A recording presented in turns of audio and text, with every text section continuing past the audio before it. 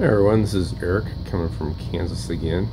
I want to do a little short video on the devices that I've chosen to get for protecting all this equipment that we've got for backup power from power surges of various kinds. So that's been something this system has been lacking for quite a while, up until a few months ago, and I've been meaning to get lighting protection on this equipment for some time. Just hadn't never got around to it.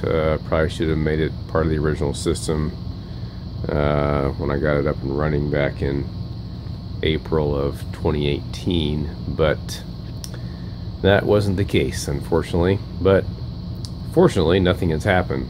So been counting my blessings since then. But now, as of a few months ago, I finally got something in that does that for us, and I'm glad I actually waited, because what if I would have done something beforehand, it would have just been more just for lightning protection. But since I saw these this company called EMP Shield, it caught my eye, and looked quite a bit into it, and looks pretty legit. There's a lot of people that on YouTube that I've been watching for years on solar systems and various other things, and everything else they've gone over has you know, hasn't gone wrong yet. So I completely trust these things in my mind.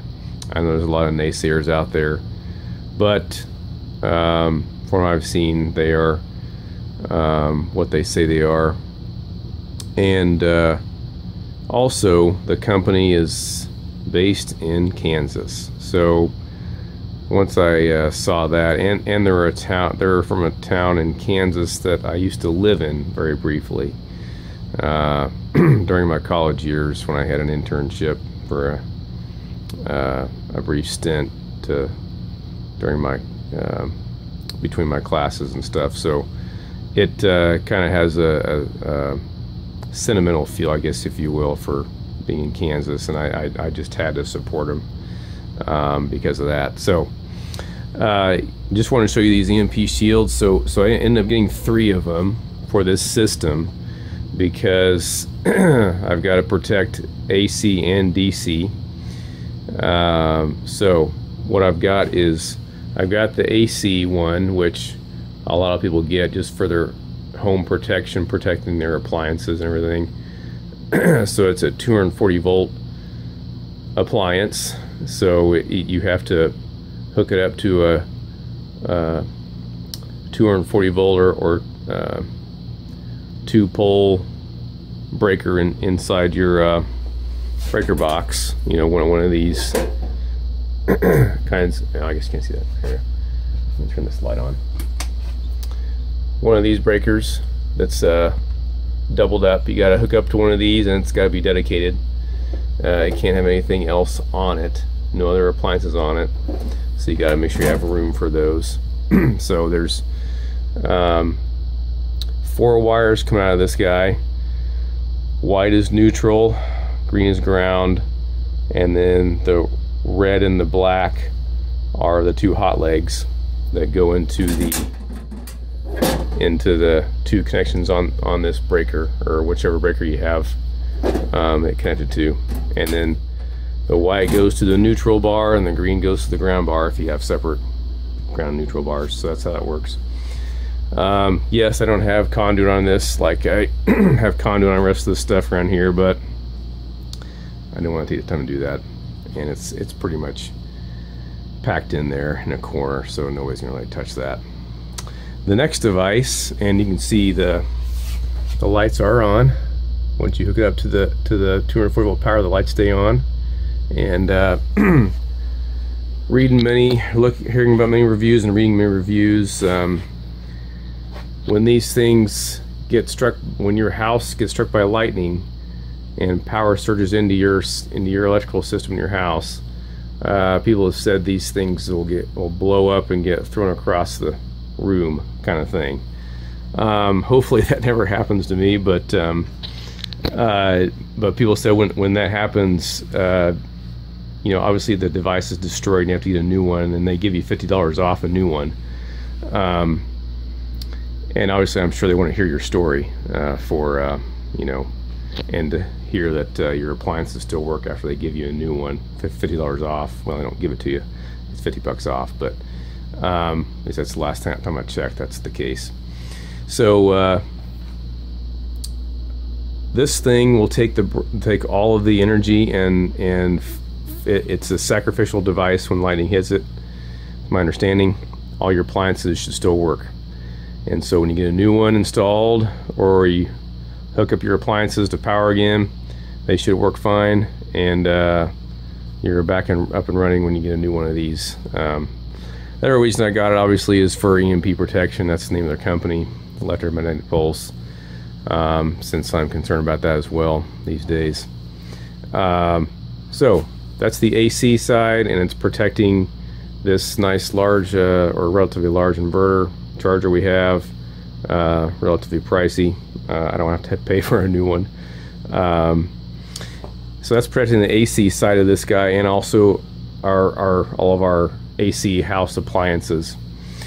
The DC side, I've got two devices. I've got one for our solar panel voltage, which is 150 volts nominal. So that one is there, and you can see the lights are not lit up right now, but that doesn't mean it's not working. That's because it is nighttime outside.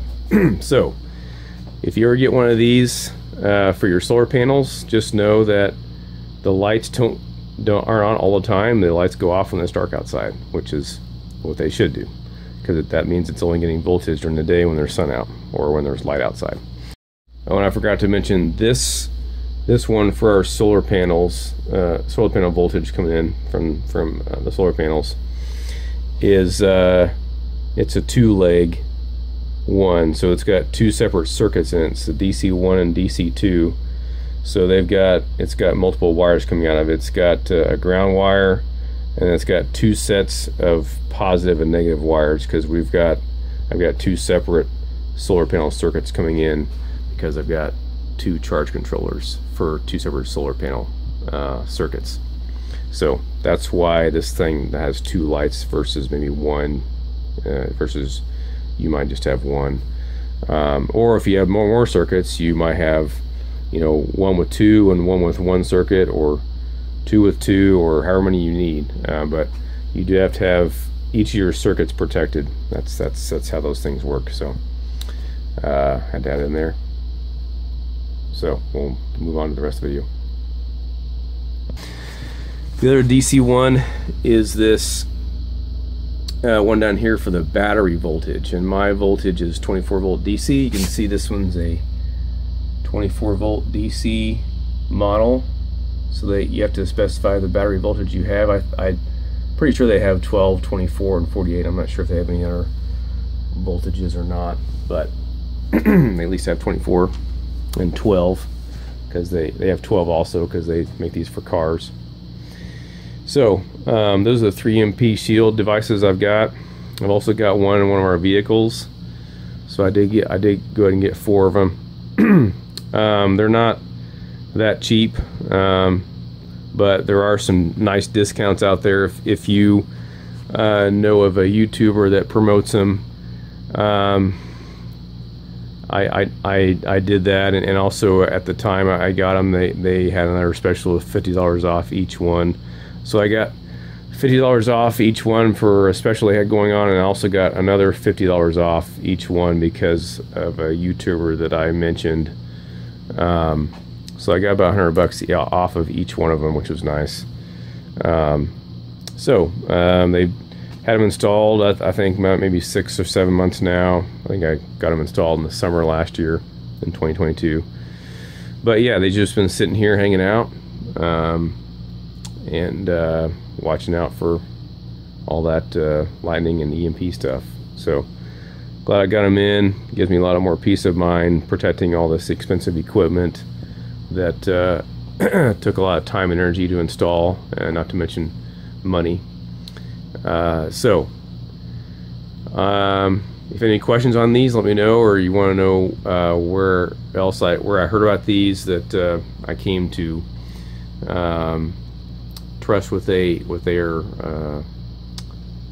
making, let me know and I can do that for you, or I can answer any other questions you have on these if I didn't cover anything for you today. Anyway, hope that helps your decision if you are looking at these, and I'll end it with that. Grace and peace be with you. Bye for now.